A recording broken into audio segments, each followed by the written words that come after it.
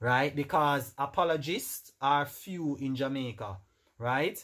Jamaica is a country that enjoys freedom of worship so much, right? That you can say just about anything, you can preach just about anything, and there will be no one to stand up against you and say, yo, listen, no one openly look to challenge you like that in Jamaica. I've said it before, one of the easiest places to start a cult, right, is in Jamaica. Because we have this sense of freedom of worship. We don't think it's our prerogative to protect the truth and defend the truth. No, Jamaicans are not like that.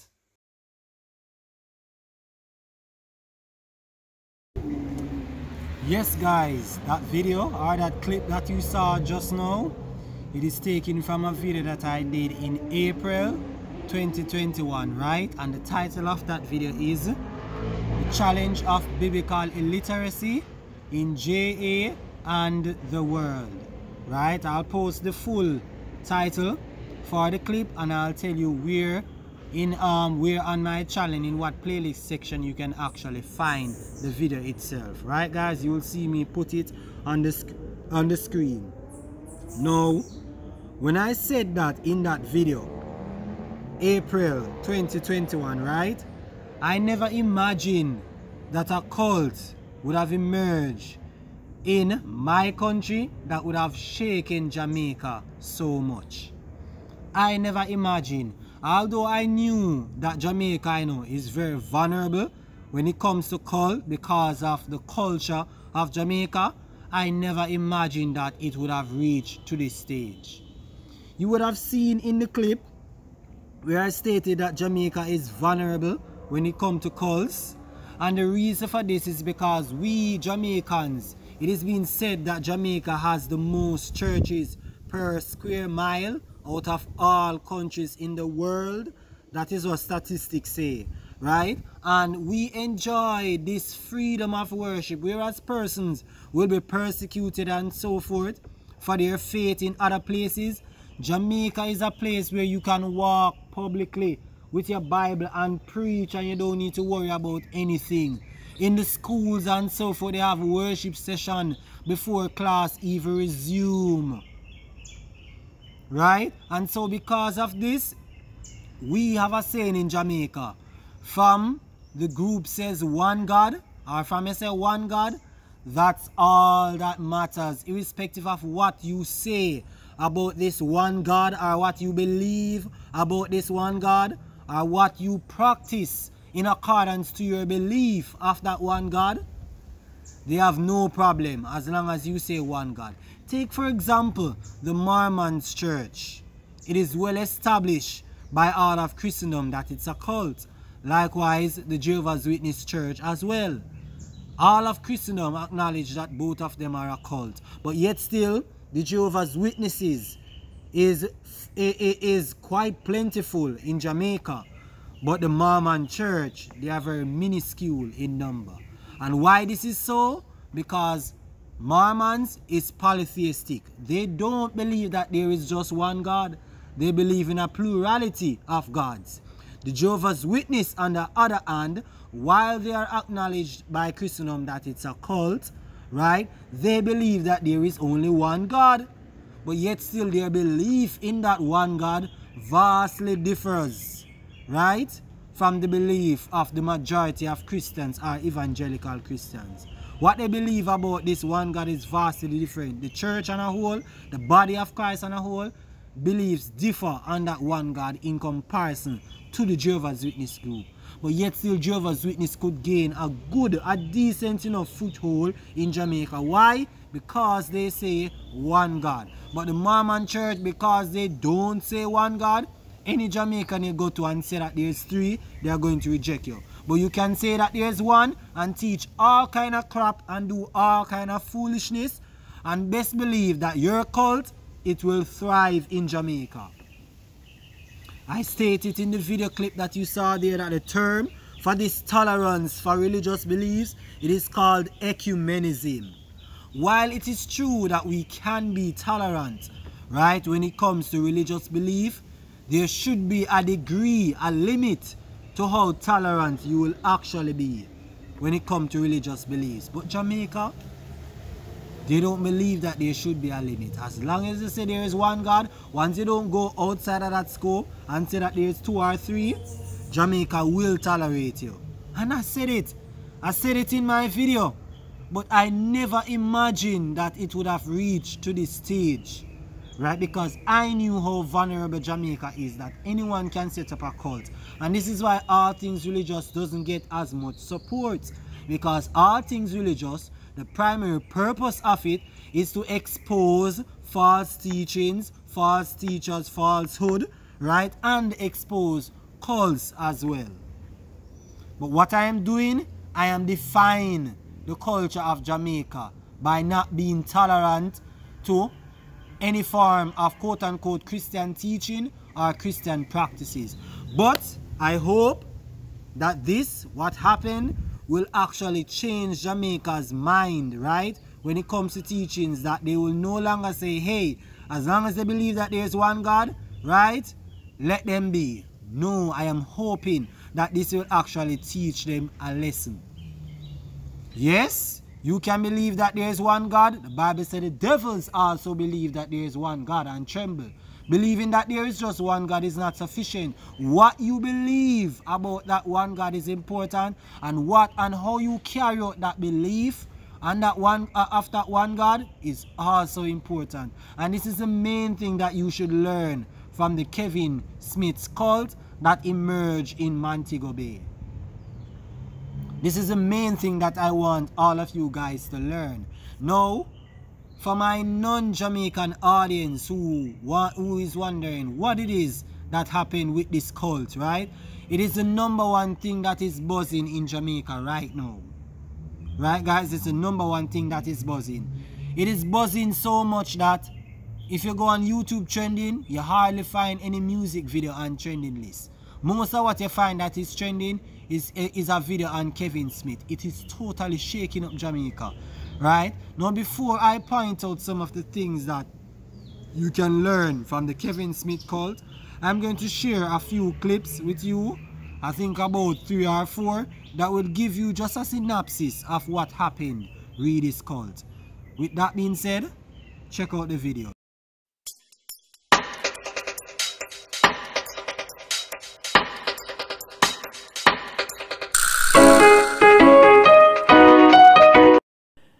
JBN, we keep you informed. I am Michelle Jones, and in the news, cult ritual led to murder and mayhem in a St. James Church. Please remember to subscribe, like, share, leave us a comment, and click the notification bell to receive our daily news items. A high-level police investigation is underway into the bizarre murder of a man and a woman in the Pathways International Kingdom Restoration Ministries in Montego Bay, St. James. 2 deceased are believed to have been sacrificed as part of a religious cult. A third man who attacked the security forces with a knife was shot dead. Preliminary reports are that a woman who is said to be a member of the Jamaica Constabulary Force but aligned to the religious cult also featured in the dramatic incident. The church is located in the Albion area of St. James. Police and JDF personnel reportedly received information that the religious cult was in the process of sacrificing some of its members. Members of the JCF and JDF reportedly infiltrated the premises where the church is located at about 9 p.m. and were met with gunshots. The shots were allegedly fired by members of the religious cult. Police and JDF sources say after the gunfight, a search was conducted and it was observed that a woman, Tanika Gordon, who was said to be sacrificed, was seen lying face down, dressed in white, with her throat slashed. The woman's throat was reportedly slashed by a member of the church. A male member of the church was reportedly seen alive but injured by members of the security forces. The man was lying on his stomach with knife and gunshot wounds to his back. The man was reportedly heard saying that he was shot and stabbed by the pastor and a female who is currently a serving member of the Jamaica Constabulary Force but aligned to the church. Members of the security forces were reportedly told by the man that he was about to be sacrificed by the religious cult. The condition of the injured man is not immediately clear. Another man was also reportedly observed lifeless. The man is believed to have been stabbed and shot by members of the church. A male member of the church who allegedly attacked the police and military team with a knife was shot dead by the security forces. The man who allegedly attacked the security forces and was killed has been identified as Kevon Plummer. According to sources, the members of the congregation were instructed by their leader, who claims to be God, to go to church dressed in white on Sunday evening. The pastor, who is said to be among the leading members of the religious cult, was handcuffed and detained. Several members of the church remain in custody on Monday morning. They are to be interrogated by police investigators. JBN, we keep you informed. Please remember to subscribe, like, share, leave us a comment, and click the notification bell to receive our daily news items.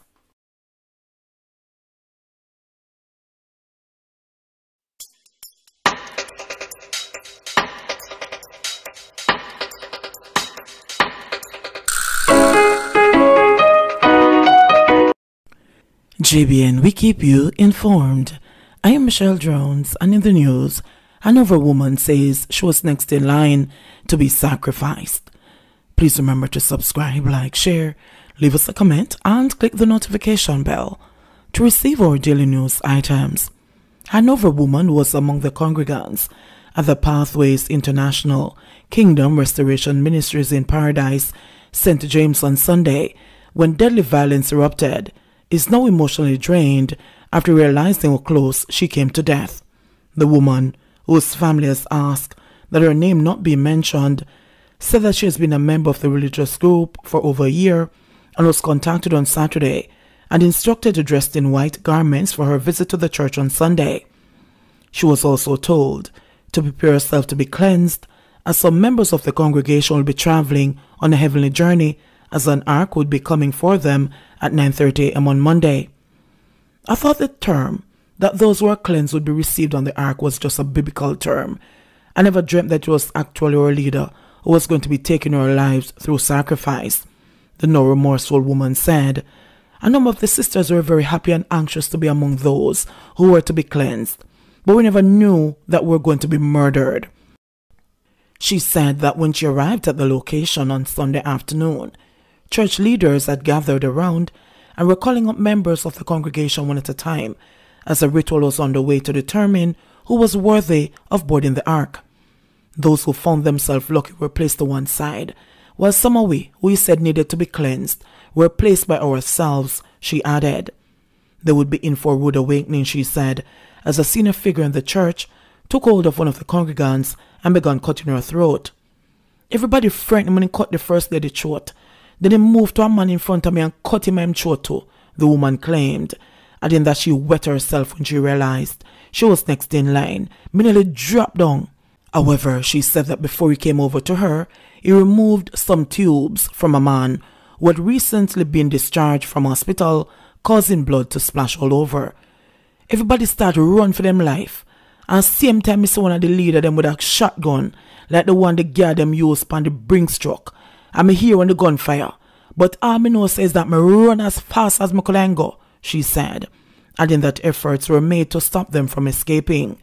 According to the woman, she was one of the first persons who fled, jumping over a wall into a yard where she begged a call to tell her mother what had happened. Up to now, me can't believe how close me come for dead left me little daughter, she said. When asked if she would return to the church if it should reopen, the woman responded no emphatically. JBN, we keep you informed.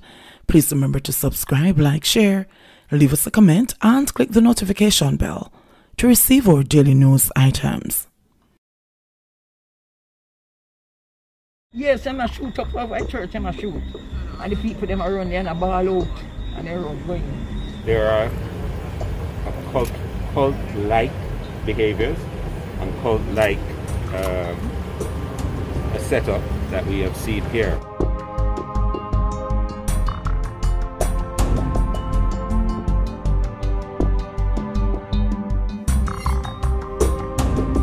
It's the story that has been dominating local headlines.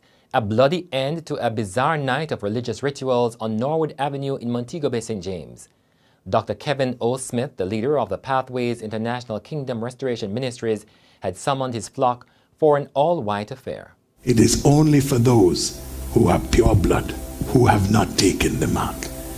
If you come and you have taken the mark and you want to swear on the seal, you are going to fall down and die. The mark to which he referred is the COVID vaccine. For those who are coming, they are coming with flour, they are coming with oil, they are coming with wine, they are coming with fruits, they are coming with olive. Hear the word of the prophet. Come from the north, come from the south, come from the east, come from the west. The airport shall be open for pure blood. Sunday, October 17 was the date. We're aware that 144 congregants had been told to come here, to meet here. Women, 31 of them, men, at least 6, and children, 14 in total, turned up. But something horrible was about to happen. But who really is this religious leader, Kevin Smith? He was born in Glengough, St. Catherine in 1982. Smith, a Jamaica College Pass student, posted to his Facebook page this picture he took with his mother in 1993 when he was attending Jamaica College. He later moved to Canada for some time where he studied psychology. In 2011, Smith returned to Jamaica. He was regarded as a father of many who worshipped at his organization. He also did some outreach and offered scholarships to a group of young men attending university. One of his benefactors told the Gleaner that Smith called these young men prefects. He said one of the prefects is currently a doctor, another a model, and one is a captain in the Jamaica Defense Force. Was there anything at all that raised concerns for you? Because you said it was like a regular church, but we're now hearing these stories that don't sound like a regular church. So was there anything initially that sent up a red flag for you? All right, so over time, yes. Over time, being there, things started to get a bit, you'd say, manipulative, right? Being there, I started to see things that, you know, aren't really acceptable for me. And that, for one, was some red flags, you would say.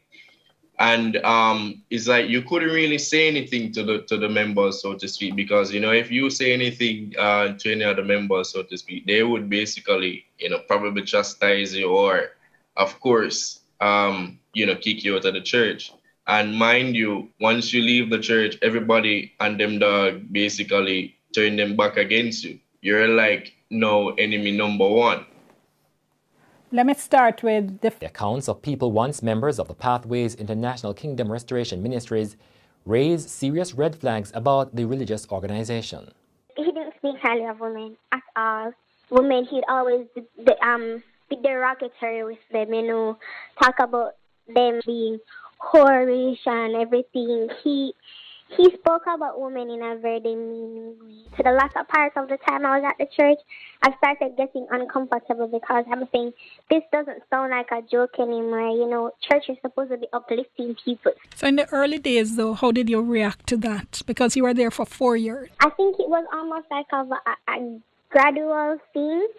So it was, when I was going there, it was more Christian-based. It's almost as if there's a sense of being gullible when you're there. Like everything that, every rumor you hear about him, every behavior he has, he always had a charismatic explanation for it.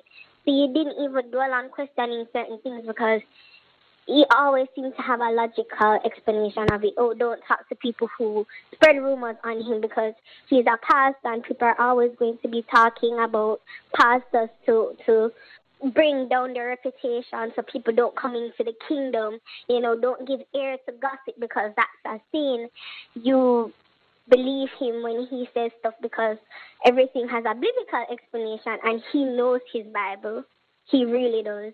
Yes, now regarding that first clip that you guys just read, there is something that you should, I want to point out to you two things. Yes, one of the things that is pointed out is that when it comes to cults, right? They don't basically accept criticism well. Right? And Dr. Walter Martin likens this to what he called closed-mindedness. Right? He likens this to closed-mindedness, where cults are persons involved in cults. They themselves generally don't like to be criticized by anyone outside of the cult, especially. Right? So if you give any critique or anything, they're either going to say, don't listen to that person, or they're a devil, and the devil inspire them, and all these kind of things. The leaders oftentimes create this kind of culture that anyone who criticizes the group, it's a criticism that is inspired by Satan, right? So this is one of the factors that you find with just about every cult, right? Another factor that you find with cults is that the young lady mentioned about him always having a charismatic answer, right, to everything that he do. Whenever he's questioned, right, regarding anything that he does, he have a charismatic answer, and then he also knows his Bible very well. So basically what the person who is talking is saying in it is that when she said that he knows his Bible well, is that more likely he uses the Bible to basically justify any form of wrong actions that he would have done, right? And how he does this, right, Dr. Walter Martin will liken this as redefinition, right? I'm not going to give you the quote, or if I find the quote, instead of reading it, right, I will put it on the screen. I'll try to find a quote from him and put it on the screen that you guys can pause the video and read it. I have a 12 video series titled Cult 101, where I tell you in details how to understand cults, right, and how to basically help someone who you're to get out of a cult and so on. You can check out the series if you have the time. Look at them individually. But the very first video that I did on the series, talking scaling the language barrier, in that series I talk about what is called redefinition, right? And the whole idea of redefinition is basically taking biblical terms or biblical jargons, and so to speak, and basically twisting it, redefining it, giving it a total different meaning from what is intended by the author of what was written in a particular text, right? So what they will do is like they would pinch out a verse and they will take it out of context, apply a total different meaning that is foreign to the text itself, right? That is a tactic that most cultists, right, will oftentimes use. They take the Bible and they give it a total different meaning in order to mislead individuals. So when she's saying that he knows his Bible very well, yeah, he knows it well and he twists it very well, right? So this is something that I want to point out to you guys where cult is concerned.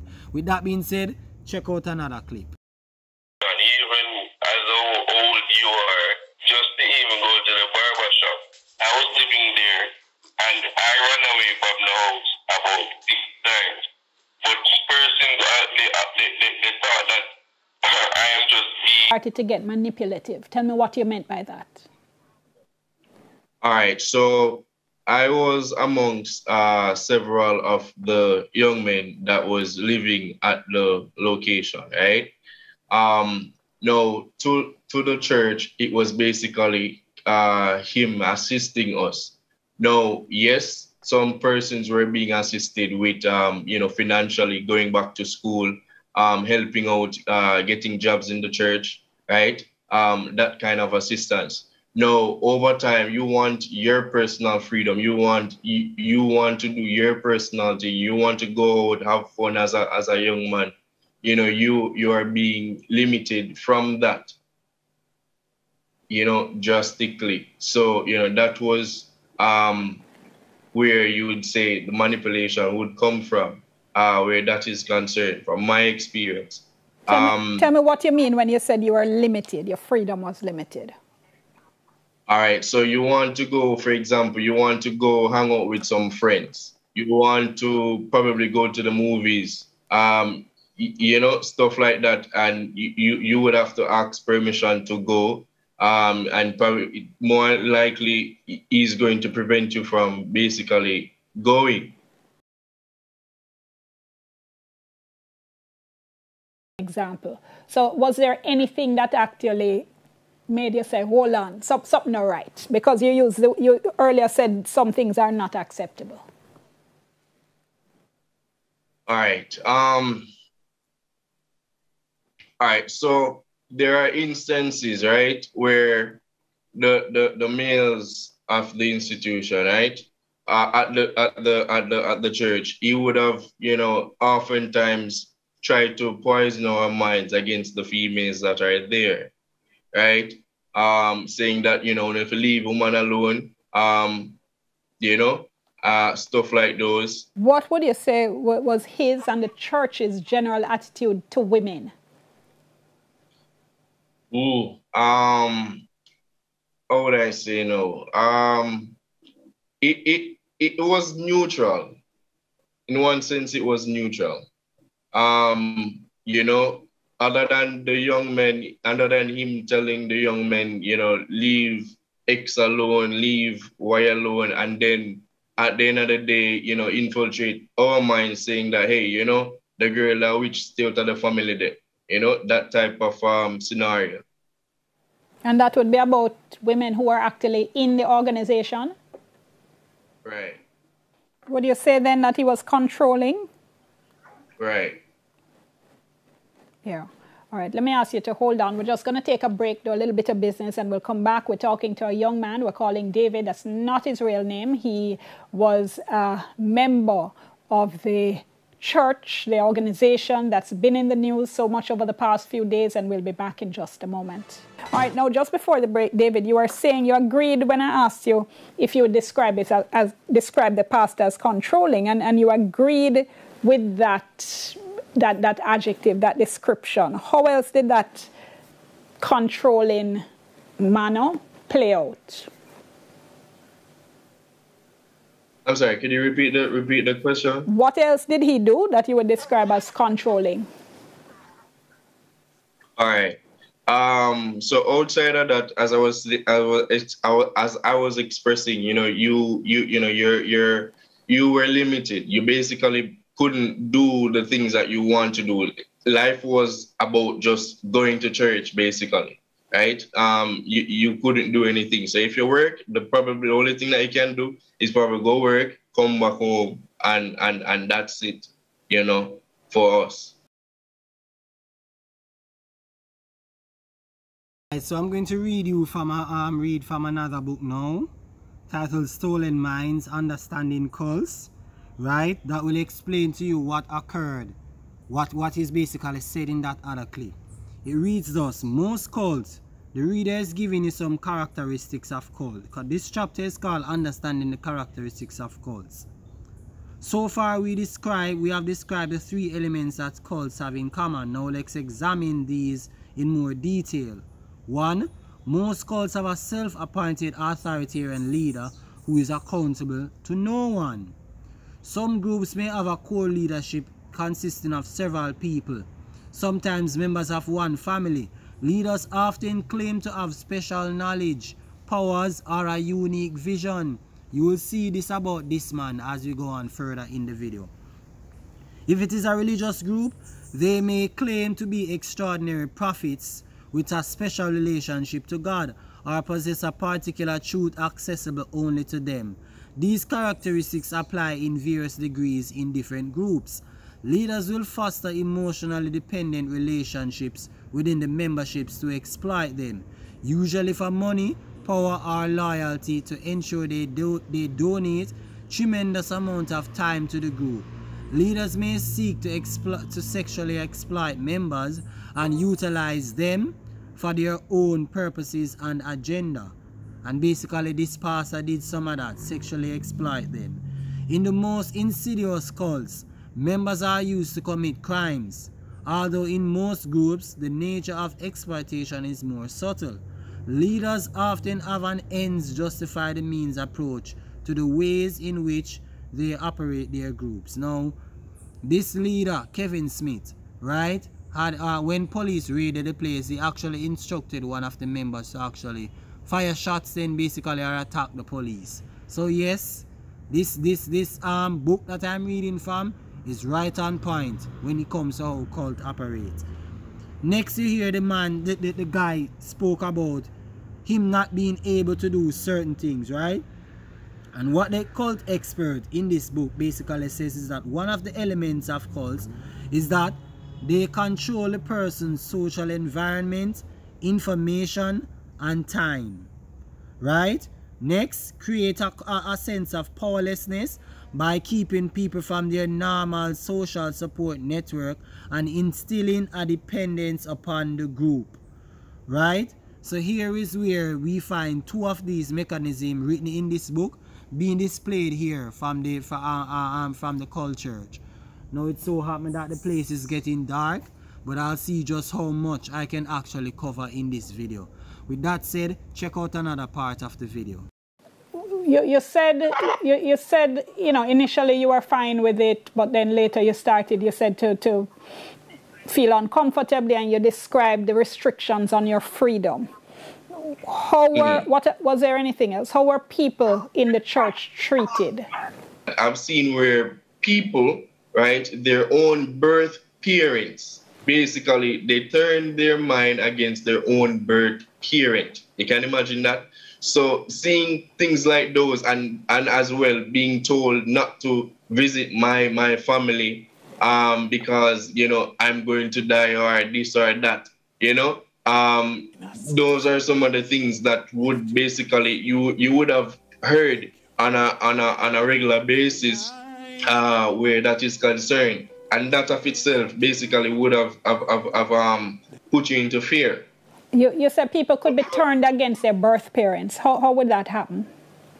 All right, so one, primarily you would call you a witch, right? So no, mind you see the teachings that are given at the church, right? Once you're deemed as a witch to him, the entire church is against you, basically, right? It's like there's no redemption, right? So no, you as a person probably have no idea what is happening, but you know, you are told you're a witch.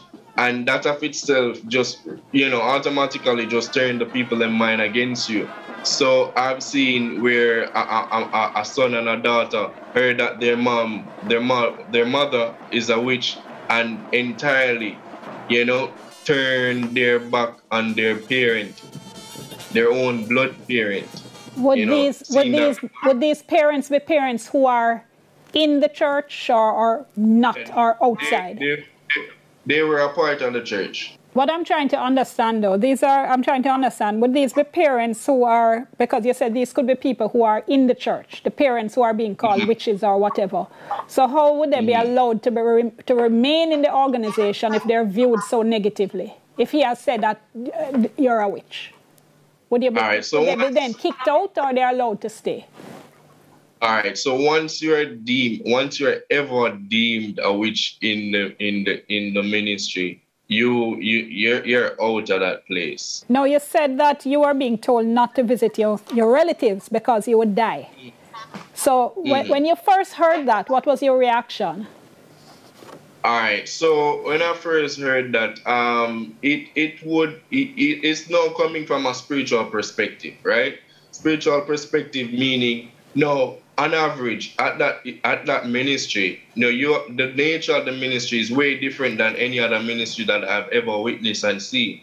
So you have deliverance services, and deliverance services happen probably every other night or every night at the church.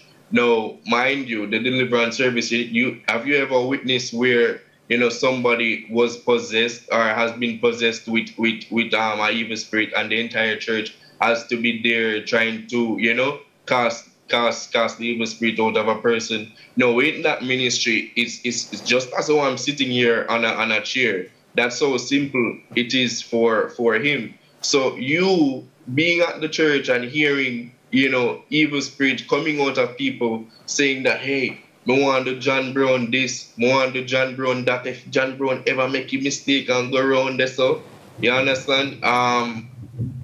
He would be hurt, you know, that type of thing. So it would then now come off as if you're not at the ministry, if you're not under his covering, you know, you are a recipe for disaster then.